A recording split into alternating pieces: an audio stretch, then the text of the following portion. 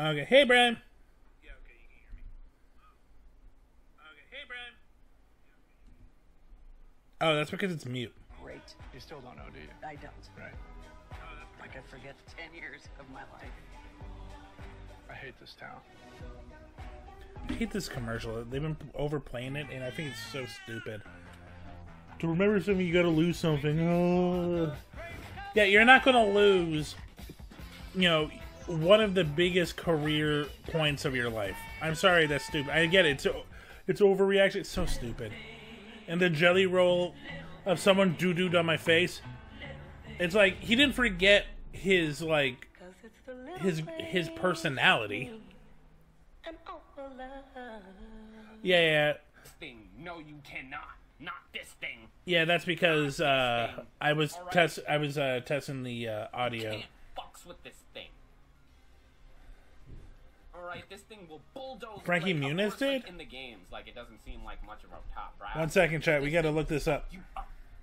If you meet it in real life, you will die. You will fucking die. I don't really remember my time as Malcolm, but I wasn't saying I don't remember everything. Although Muniz did suffer 9 concussions, the 38-year-old attributes his poor memory to his busy schedule as a young actor, as well as the fact that he was just a teenager when the public sitcom was airing.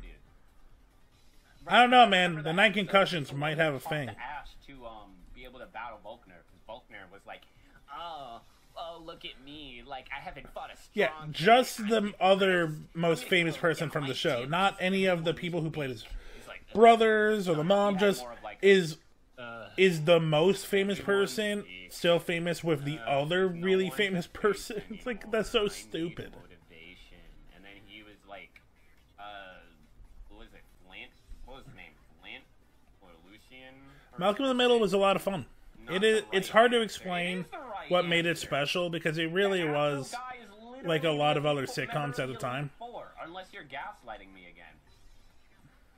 Like a little bit of depression, a little bit of blue collar, but a lot of family love.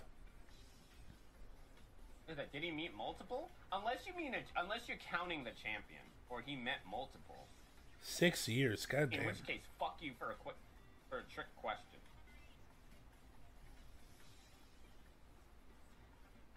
Unless he met all of them. Oh, wow. Okay, this is interesting. When he appeared on Dancing with the Stars, there was an episode based upon the contestant's most memorable year. He was then told his would be 2001, the year he was nominated for an Emmy and a Golden Globe for Malcolm in the Middle, when he was just 15. Yeah, that's going to be my answer. I'm just going to say. And people wonder why child actors become complete dicks in their 20s. The only two, I don't remember him meeting the other two, but I remember. You give a 15-year-old that much praise, they're going to be a dick. And then obviously Cynthia, if you count her. I don't remember him meeting the other two though. Oh, First Mate Toph is here. Hi, baby.